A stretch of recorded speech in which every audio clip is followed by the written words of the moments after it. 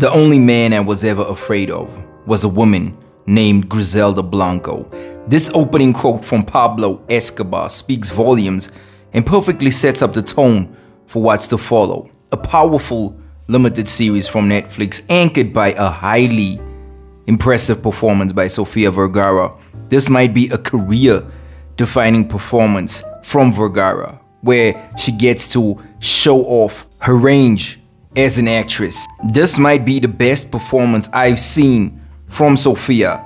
The makeup and prosthetics alter her looks completely, but the intensity of her performance still shines through. This is one of those instances where I personally feel that they definitely got the casting spot on. The show manages to take you on this journey as you explore Griselda's rise to power in the drug underworld, specifically in Miami. This is a fictionalization of a real story. It's not an accurate retelling of what actually happened. That's why they say it's inspired by real events. The show certainly doesn't hold back when it comes to the graphic nature of the drug underworld. It adds to the show's subject matter, making it feel more real and authentic and gritty. The fact that the show only runs for 6 episodes makes it feel more focused, especially in its storytelling.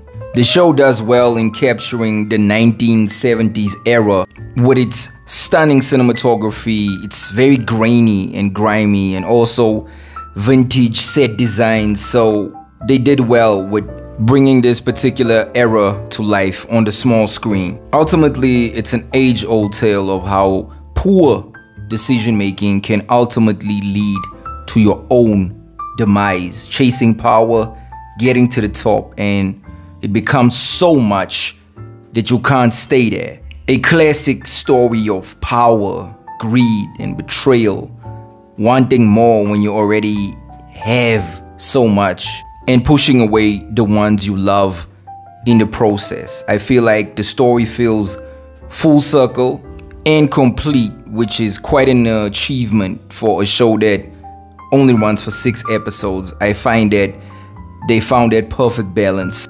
It's a familiar arc that we've seen multiple times in crime drama, but it's one of the reasons why we love these type of stories, because it's so intriguing to watch how the whole thing unfolds. The first 4 episodes move at a rapid pace, and I really enjoy that. It's intriguing to watch as we see her go from the struggle, ultimately gaining power. But I feel like the last part, the last 2 episodes, it just slows down a little bit to a snail pace, and I feel like that is the main criticism that I can have of the show. Like, it didn't end as strong as it started off, which is a bit of a letdown, but it's another brilliant show from the same team that gave us Narcos. So if you guys watch those shows, this is definitely something that you guys are gonna enjoy.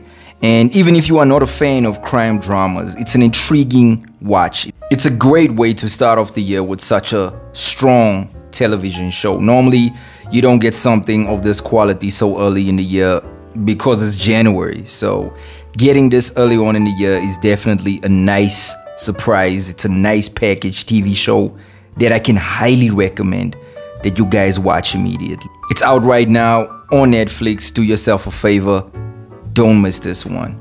I can also see how the show might not be for everyone, especially the graphic violence that might be off-putting for some viewers. But if you want to see a great performance from an actress that absolutely loses herself in a role, Vergara does an amazing job here, and that is one of the reasons to watch the show. The direction, the focused storytelling, and it's a great show. You cannot afford to miss this one.